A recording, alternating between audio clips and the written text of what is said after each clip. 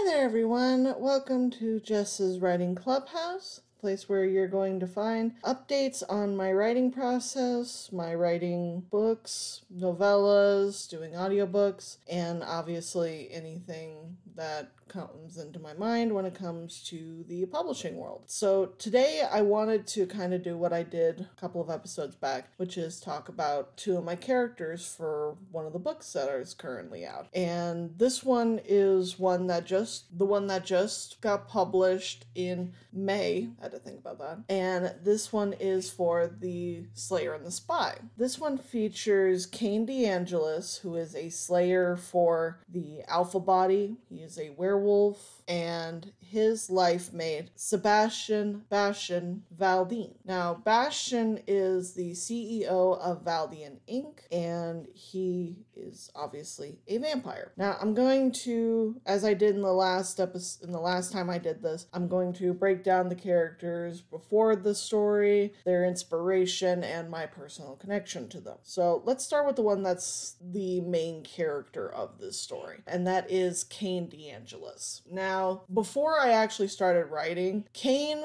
was much like Abel. He was a completely different person. Originally, his name was Kayla. She was a fashion designer who really wanted children of her own, but because of a failed relationship, that kind of burned her. So I took a little bit of that inspiration and I started looking into Kain, because obviously I wanted to change up how this was going because it didn't fit right with what I had originally. And Kain is the oldest sibling in the DeAngelous family. His mother Victoria and his father Roger are very much socially conscious, and they are to the point of being very manipulative to their children.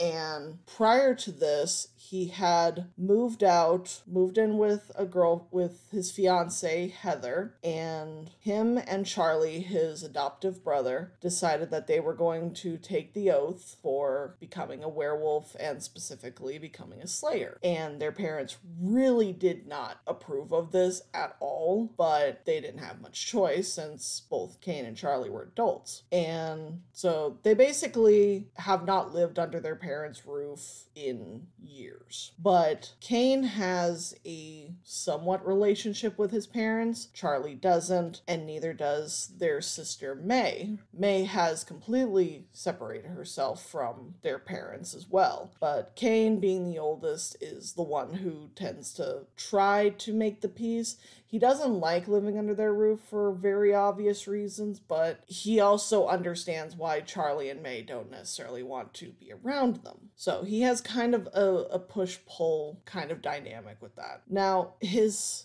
fiancée Heather she was his best friend, like from when they were in school all the way through to adulthood. And it was just kind of generally accepted that they might end up getting married because they've been so close. And Kain kind of followed into that. But when he went to ask her for her hand in marriage, she didn't automatically say yes. She actually took her time to say yes. And there's reasoning behind it that's featured within The Slayer and the Spy, so I'm not going to spoil that part of it. But basically, you find out that Kain has been basically, how do I put this properly? Kain's heart is absolutely shattered when he finds out that Heather is pregnant. Now, the one thing that the reader finds out is that werewolves are infertile. They have no ability to get someone pregnant. And the fact she is pregnant is an automatic red flag to Kain that she has cheated on him, and she openly admits it. It was a one-night stand, and that ends their relationship. And he then proceeds to spend the next 4 years hopping from bed to bed, basically sating his own needs, but also keeping everyone at arm's reach, because if they can't get to his heart, then he can't be hurt again.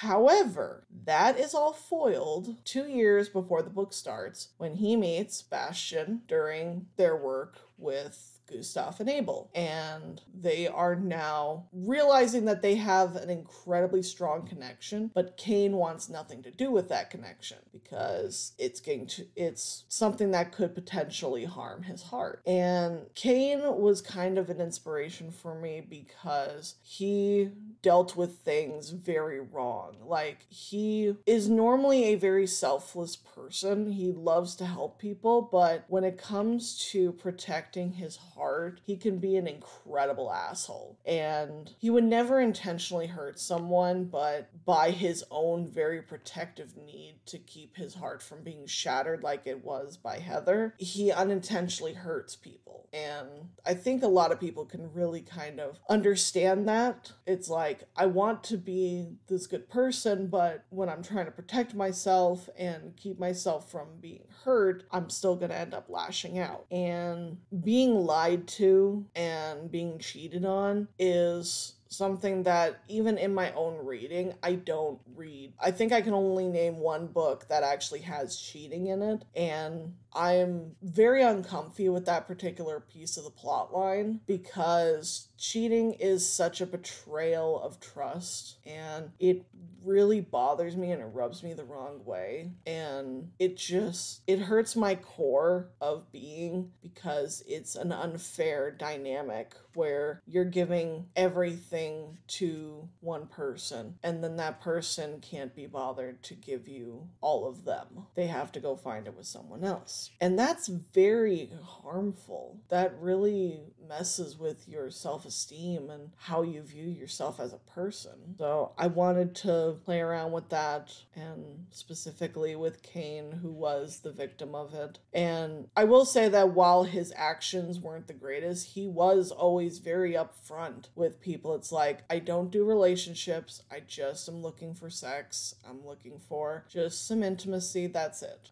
I have no desire to go further than that. Bastian is the one exception to that he ends up finding, where he himself could very easily see them going further. So that's a good segue into Bastian. Now, Bastian, he's always had that name, but he's gone through a lot of different transformations. Originally, he was just a Brit. He was tall, dark-haired. He was actually a novel writer who would write like textbooks and fiction books, and he actually would do that while also just being the oldest in the Valdian family. He is the oldest grandson of the Vampire Council leader. He is the one that everyone goes to for their problems. When something needs to be done, Bastian is the one that they call to get it done, and it takes a toll on him. He is like the family foundation.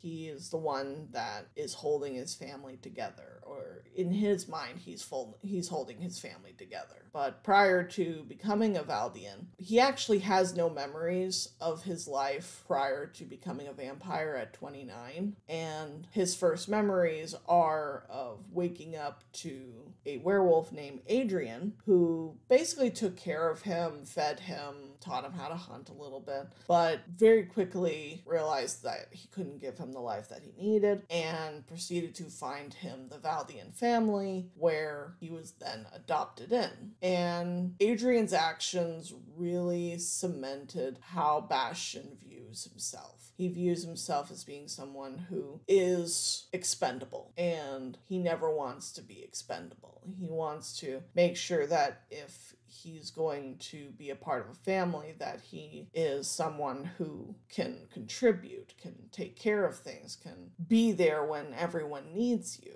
And that's how he's basically lived his life for the last 500 so odd years. And he, as I said at the top of this, he is the CEO of Valdian Industries, which is the company that creates the red bags for vampires to drink instead of having to hunt for blood from mortals. They also are a key distributor for what's called restrictors, which are put onto every vampire to help tame what's called the demon mind. Demon mind is basically the personification of of their more primal instincts, and it's just a regulator that every vampire needs in order to basically function throughout regular life. And he's very successful with that, obviously. And at the same time, because he's been so successful for it, because he's grown such a big company, it's allowed things to kind of fester within his own company. And what happened was his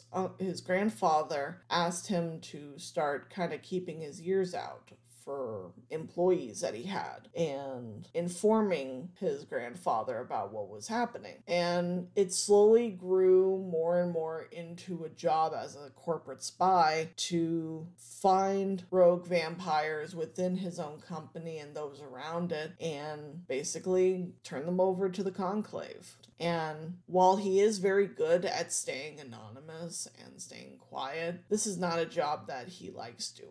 He absolutely hates it because it is so anxiety inducing to have to spy on your own people, and he doesn't handle that well. And the reason I say he doesn't handle that well is that because of the stress of having to take care of his family and the stress of both his jobs, both the public one and the private one, he has had to undergo a lot of self-regulating when it comes to his anxiety. And one of the things that's helped him is corsets and body binders. And he uses these custom-made corsets to basically keep him stable. And it allows him to continue to work as he normally would and only have some slight anxiety throughout the day. The body bindings is when he either A, doesn't have any of the corsets cleaned, or B, when he really needs to make sure that he is not going to fall apart. And he is one gigantic ball of stress, and he desperately needs someone to take care of him. And my personal connection with Bastian is that I also have been diagnosed with anxiety, and a lot of the stressors that Bastian goes through during just everyday life, I completely feel. And it also is interesting because at the same time I was doing the second draft on this, I watched the movie Encanto. And the song that Luisa sings, Surface Pressure, where it's basically give your older sister all of this weight, see if she can shoulder it all. That basically is how Bastian views himself. He views himself as having the whole world on his shoulders, and if he feels like he's constantly crumbling, and that if he doesn't stand firm, then his family is going to suffer for it. And that's what makes him a really kind of tragic character, because